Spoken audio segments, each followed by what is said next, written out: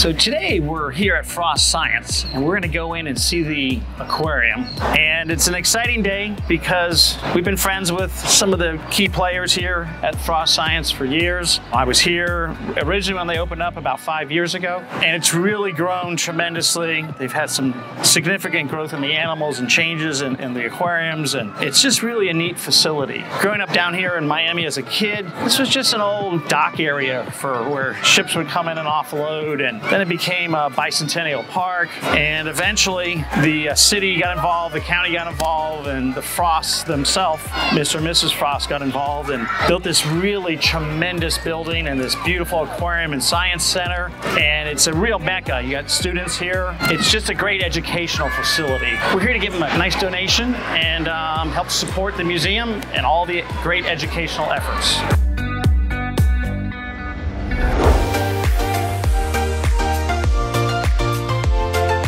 Just look how fabulous. You got the Port of Miami right there. Got this really fabulous view. And it's certainly awesome. Let's go look at some corals.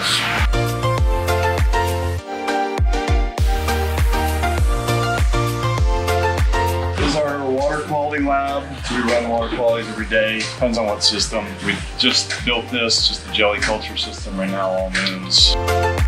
So we've got about, I think, over 50 different genotypes. So the game plan between us, Florida Aquarium, and Moat Marine Lab is to kind of hold all the different genotypes of the pillar coral to wait out the stony coral tissue loss disease. You know, restoration efforts are not going to solve the problem. We need to solve source issues. I mean, restoration efforts are labor intensive. They face the same dangers as soon as you plant them that everybody else does. So Can you do it more resiliently? Can you do different genotypes? And more importantly, can you build these hubs? And that's really what we're looking at now, is building hubs of coral restoration so that they can fertilize, have all the animals have different coral, rather than kind of having one plot of staghorn, one plot of something else. Do it all in kind of concentric, tight areas so that you can, and close enough to each other that they can cross-fertilize. These are engineered to look at kind of microhabitats, places where corals are going to want to settle out, what areas grow algae, what don't. They've worked with a number of different designs. That star pattern, the flat star pattern, seems to be their most preferred method right now, but we actually help them kind of cure these substrates for biofilm. We have a group of about 30 adult urchins, which probably is the largest shore-based collection of urchins in the entire United States. So we're hoping to kind of maximize that. And those are here on site? Those are at FIU. Oh, at FIU. Where did those starts come from, all of the Cervicornis? Those are all from Rescue Reef UM. At UM. Okay, yeah. So off Key Biscayne then? Yeah. All right. They're part of their nursery. And how old are those now? 3 years? We've fragmented them probably 4 or 5 times by now. Mm-hmm. Now we use them in that coral tree exhibit. Downstairs. Right. But you've had those, the total of them, for probably 4 years, 5 years? 5 years. 5 years. We opened May 2017.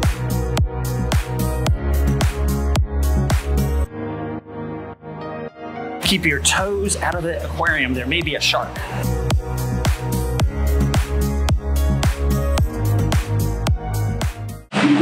So these are 2 roseate spoonbills, part of a species survival program. They were captively born at SeaWorld Orlando. Early morning is normally feed time. Everybody's up high.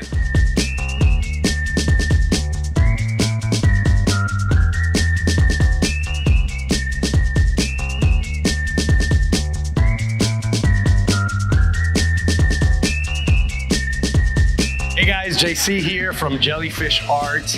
An amazing day today, and I know for a fact they have jellyfish here, so we're really excited about that. Maybe we'll get to see them in a little bit.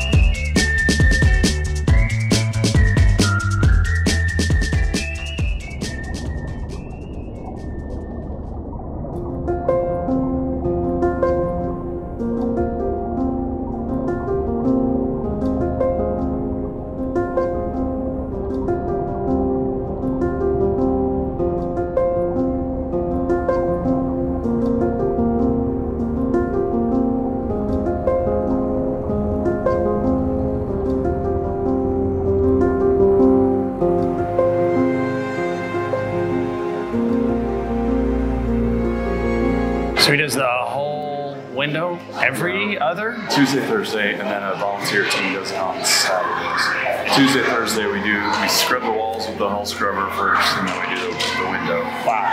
And then we have a volunteer team that doesn't use the hull scrubber, just does the window. But with a big buffing wheel or something? No, it's a big, hard, heavy bristle. Oh. We got to get all the blue balls, the algae on. The whole thing. Yeah. Somebody that can last 3 hours on a tank in here, maybe 2? When you're on the scrubber, it's about, like, lab's probably our best on the scrubber, and it's at 80 minutes.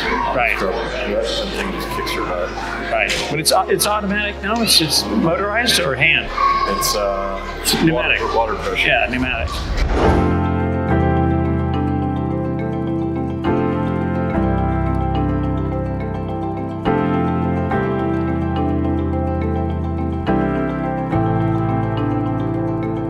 All of the aquariums they have are just truly spectacular, from the filtration to the algae to all the fish. They're truly a well thought out organization, and everything's extremely professional, and they're amazing ecosystems.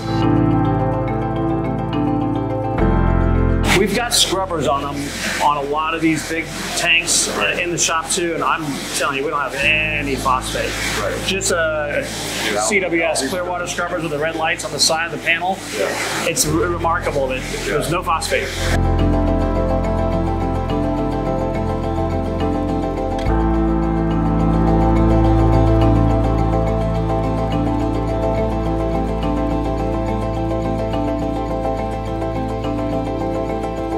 We're here at Frost Science today, and we figured we would make a nice little donation to help out with all the conservation and education efforts here, and it's a real exciting day. The whole team loves coming here to Frost Science, and we love the displays. Super nice. Thank you so much, and it's a pleasure to be able to donate this to the Frost Museum. Thank you very much. You guys have been great partners. We love working with you guys for jellies and corals. Thank you. Places like this make such a difference in people's lives because it's about the beauty of things, the beauty of the ocean, the beauty of these amazing aquariums, but it's also about, and most importantly, education. Places like this teach people about the oceans, teach people about ecosystems, teach people about our beautiful planet and how we need to take care of it. Definitely come and check it out. Frost Museum of Science in Miami, Florida.